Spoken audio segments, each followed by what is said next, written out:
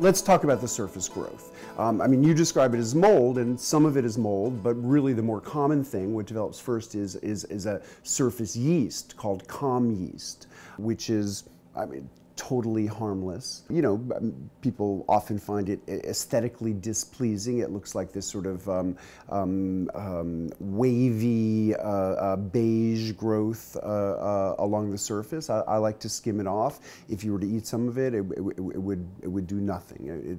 It's utterly harmless. The growths that occur on the surface, whether they're yeasts like that or molds, they're only possible because of oxygen. So, you know, the head of cabbage, the carrot, every vegetable we eat is host to a broad range of different kinds of microorganisms, and which of them will develop, which of them will dominate depends entirely on environmental considerations. So, you know, in an oxygen-rich environment, what's always going to dominate are the molds.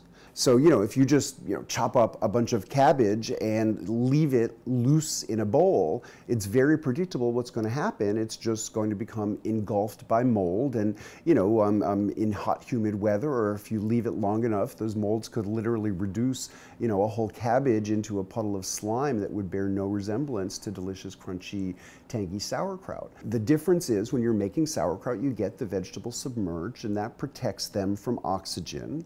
And the surface becomes the most vulnerable place, because that's where the interface with you know, air with oxygen is. And so, you know, the vegetables that are submerged, the molds and the yeast don't grow, and the lactic acid bacteria always dominates.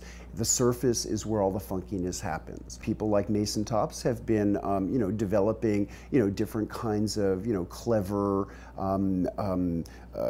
strategies for protecting the surface from oxygen. And if you are able to protect the surface from oxygen, you can prevent growths like that from happening.